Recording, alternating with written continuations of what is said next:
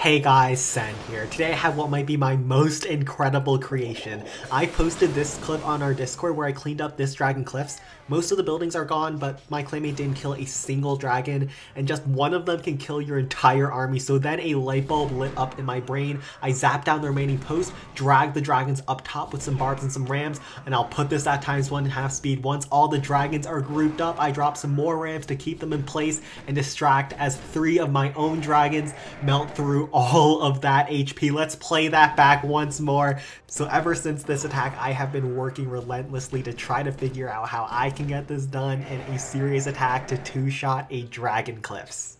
So we are going in to try to get this done with 2 P.E.K.K.A.s, 7 Hogs, 6 Rams, 7 Barbarians, and nothing in that troop bar can shoot up. So there is nothing that can even touch those dragons on this first attack. This is the kind of attack that we have a special section on our Discord server for called Raid Fails, where people are posting their clanmates' fails against in the clan capital to vent their frustrations.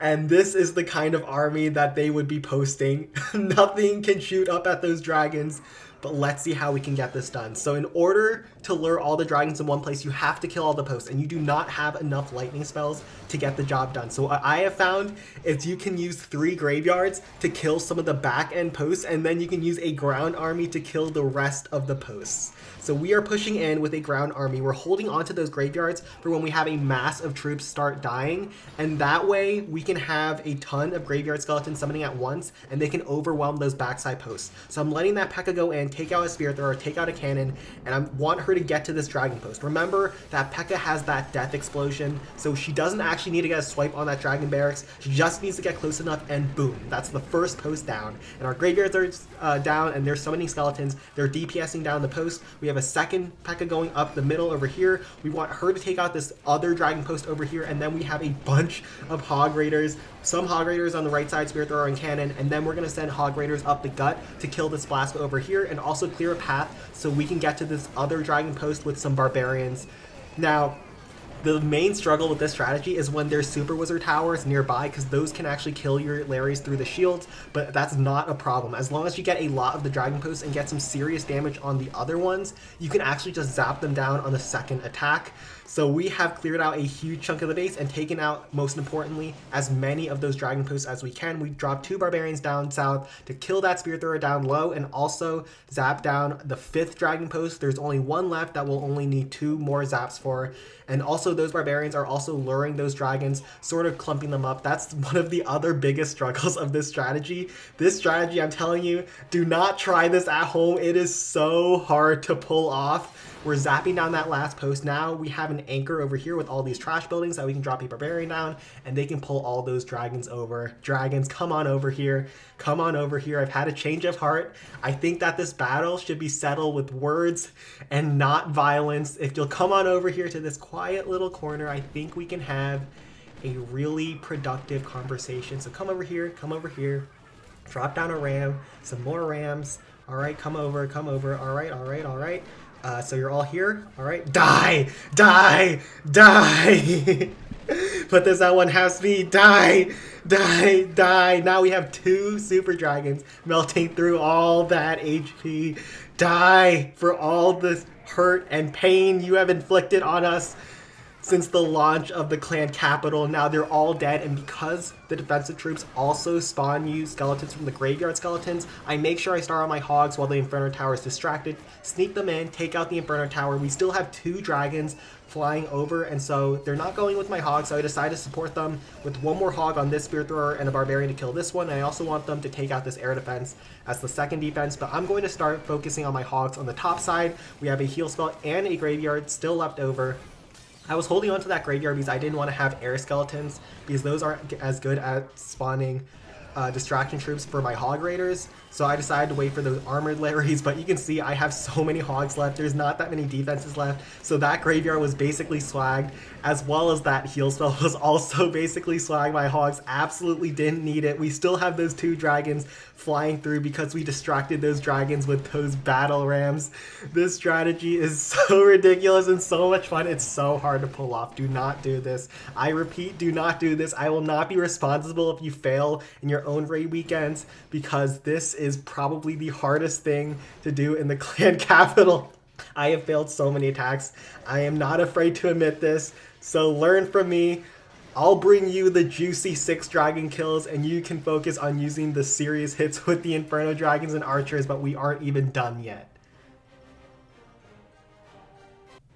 Alright, now it is time for round 2, and one thing that I forgot to mention on that first attack was you want to pick out bases where the defenses are spread super thin. On that first base, that base basically spanned the entirety of the map, whereas this Dragon Cliff spans about half of the map.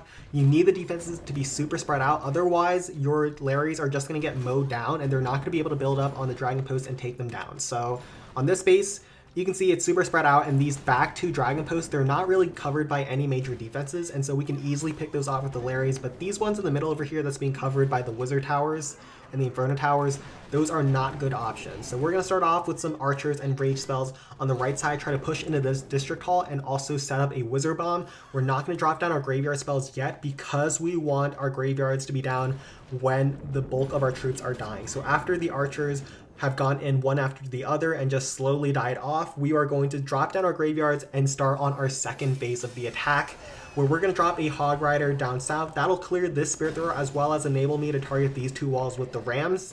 And then after those hogs start moving into this cannon over here, I will reinforce them with some more hogs, and those hogs, the purpose of them is they're going to funnel my P.E.K.K.A. that's going to start on this barracks inside to this air defense, and more importantly, we want that P.E.K.K.A. to reach her destination on top of this Dragon Post and blow that to high heavens. So now the P.E.K.K.A. is going in, and while that's going on, we're going to start on our Wizard Bomb. We need to be fast. Remember, that Giant's going to tank this blast bow, and more importantly, it's going to pull this Dragon away from my Wizards.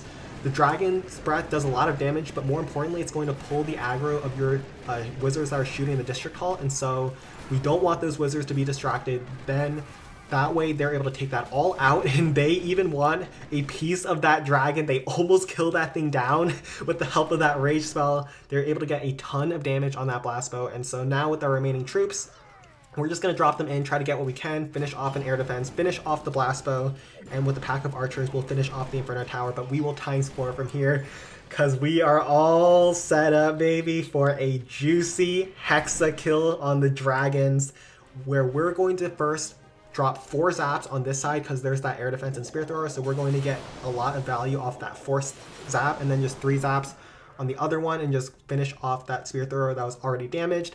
And now we're going to pull them up to the right side of the base. Now, one of the other biggest struggles of this strategy is that the graveyards from the first attack, as your Rams are dying, or your Barbarians, whatever you're using to pull the dragons, the skeletons are going to pull the dragons backwards, so you have to make sure you continuously have Rams and Barbarians down. I'm having a lot of trouble trying to group up those dragons because some of them are going for the Rams, some of them are going for the Barbarians on the other Ram. So now another one, try to go back for those graveyard skeletons, but now we're dropping in a couple more Rams, and we're also trying to pull them inside that Rage spell so that our Super Dragons can just melt through those enemy dragons so fast. So they are standing in the purple Kool-Aid of death. After one more Ram goes in, we're going to put this at ×1/2 speed because this is going to go by so fast. All the dragons are grouped up, and we're just going to drop down Rams down below as they all start dying off. The Rams die so fast. The timing on this is nuts, and I have had so much practice, but once those dragons all go down, it is time to finish off with rocket balloons this time, because I have planned out that I would be able to grab a lot of air defenses on that first attack. The dragons are also still alive, and they're going to move in for that Inferno Tower. So there's just one more air defense left on the base. After that goes down, there's some backside Spirit Throwers, but that will not be an issue for our dragon to clean up what is left on this base. This attack is so much fun, let me tell you. But there are so many things that can go wrong, and the moment you fail on the enemy dragon kills, your attack is completely over because you have no plan B. You have no plan B. After your dragons die or the enemy dragons don't die, there's nothing left in your army that can kill them, and your entire army is just going to get melted down, so do this at your own risk. Alright, one last time for all the marbles. You always have to look at how you're going to take out each of the individual dragon posts. So this bottom one over here, super exposed. We can get to that so easily and take that out with some barbarians. This one on the right side over here is also pretty close to the outside, but that one's being covered by some spear throwers and some cannons. So we can just send any P.E.K.K.A to blast that entire section open. And then these two on the backside over here, we can just drop down our graveyard spells because they're not being covered by too many defenses. This one over here is being covered by that wizard tower, so I don't want to push my luck. Even though you can get lucky and still grab it anyways, there is some RNG to the graveyard spell. I don't want to push my luck. I can just zap down this post and this one on the second attack. So right now, we drop down our graveyard spell towards the blast bow and the Inferno Tower. We're actually going to use that rage spell to grab as many of these air defenses as we can with archers. We're going to spam in a ton of archers after this last trash building is down. So then those archers can be the ones that generate the graveyard skeletons. So we drop down the two graveyards, and now it's time to drop in a huge mass of archers once we've sort of tested for all the traps. Then a ram and a P.E.K.K.A down south. The ram test for traps as well as tanks for the P.E.K.K.A a little bit so that the P.E.K.K.A can go in and blast through that entire section over there. But we also drop some more rams to tank some of those defenses as those raged archers left stealth, and so they have a lot of juice in them to grab a bunch more value. And also over here on the left side, we drop down a rocket balloon, take out that spear thrower, so we can drop down two P.E.K.K.As to take out this spear thrower and this air bombs afterwards.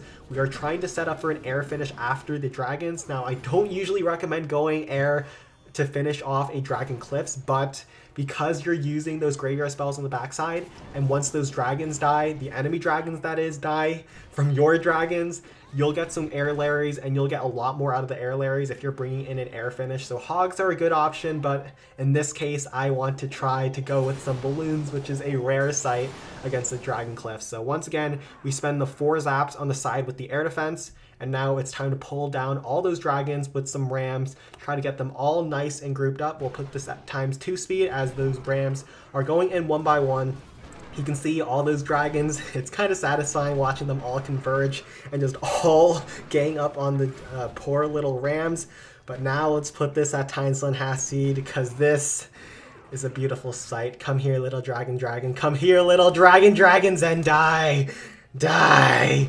Die! Drop down some more rams, die! Those 2 dragons of our own are absolutely going to melt through all that HP. Unfortunately, one of the dragons aren't in the group. That dragon was smarter than the rest of them, but we have a couple more rams that we're going to drop down to tank for them, and we have 2 versus 1. We're easily going to win that battle, and as we're generating some air Larrys, it's time to start in with the rocket balloons so we get the most out of those distraction troops.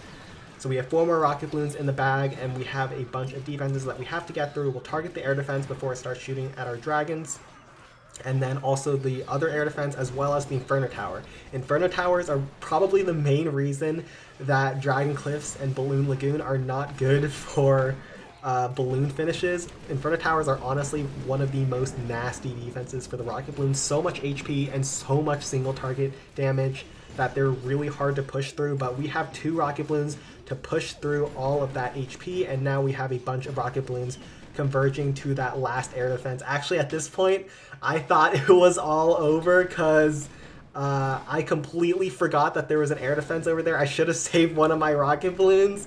So now my loons that are sort of at low HP are just going to get mowed down one after the other as they converge to that last air defense, but you're about to see what happens. So that dragon still has pretty good HP. It's going to finish off the spear thrower real fast. It's now at half HP. Oh no.